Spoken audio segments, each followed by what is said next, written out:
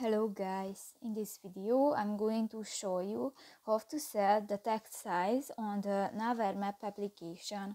But first of all, I just want to mention, please don't forget to subscribe to our channel, because at 100,000 subscribers we are going to show you our YouTube revenue statistics and growth strategy, how to make money online. So let's jump into it.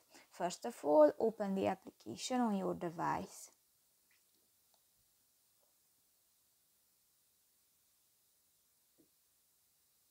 Click to the three lines at the upper left corner of the screen and go to the settings icon. Here you can find the third option, the map, and here you can find the first option, the map text size, and you can select three options and just select one and click that, for example the big. So that's pretty much it for this video guys. See you in the next one. Bye bye.